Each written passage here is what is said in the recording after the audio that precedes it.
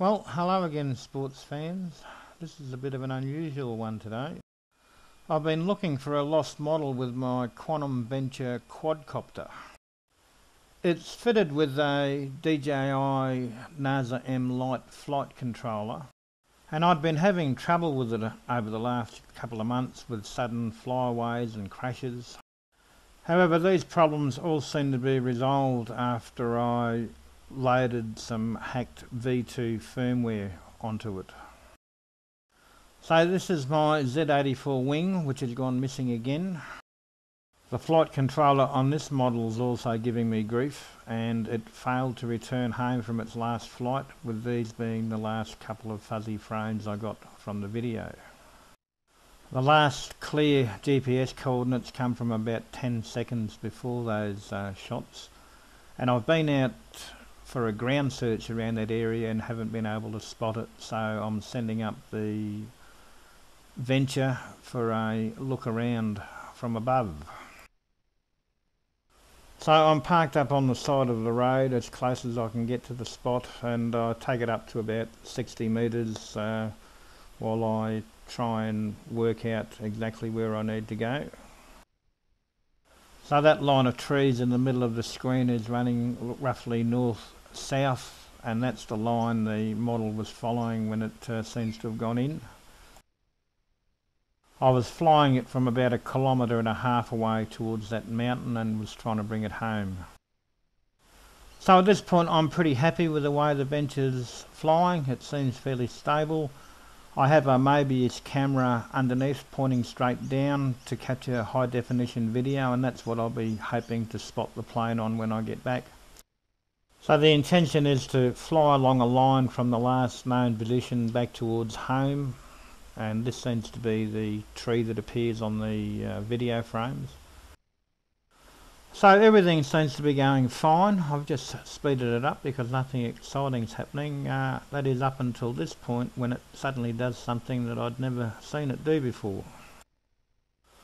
Initially I thought I must have hit power lines or a tree branch, but at 60 metres there's just nothing there to hit. So I'm expecting it to head straight for the deck, and I'm quite surprised when it actually levels itself out. I noticed that I've lost a fair bit of altitude, so I increased the throttle to see if I can get it back, and she seems to be responding quite correctly. So I climb back up to about 50 metres and just hover there while I wait and see if it's going to do anything else strange and give my heart rate a chance to slow down again. I'll have a bit of a look around to see if there's something in the area that's affected me, but there's just nothing at that altitude. So I decided to carry on the search as far as the next ridge, which is as far as I think the Z84 could have got. Then I turn around and start heading back along roughly the same line I was flying out on. I switched to the downward facing Mobius view just to make sure I was clear of all the obstacles, and that certainly seems to be the case. The trees are well below me.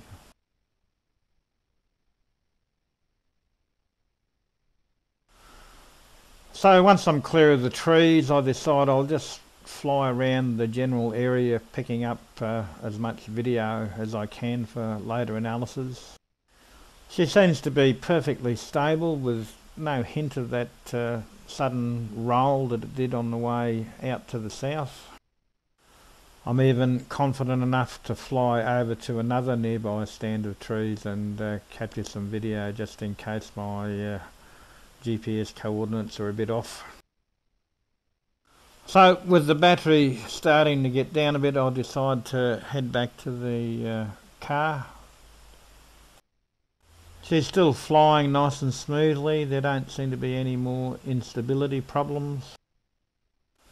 There's a bit of traffic on the road though, so I decide to approach fairly cautiously and do a low hover just to make sure it's stable before I bring it over the fence and land. I do notice that it's not as stable in the hover as I like. I'm having to hold a little bit of back pitch in to get it to stay in one place, so I decided to fly back out over the paddock a little bit and just test it. So at this point the sticks are in neutral and there's still quite a fair bit of forward motion in GPS mode. I actually try switching it into attitude mode just to see if that makes any difference, and it speeds up a bit more. I switch it back to GPS mode and it slows down, but it certainly doesn't stop. I'm having to hold that backward pitch to get it to stay in one place. So I noticed that the battery is starting to get a bit low and decide to make a landing approach parallel to the road just in case I do have any trouble controlling the drift.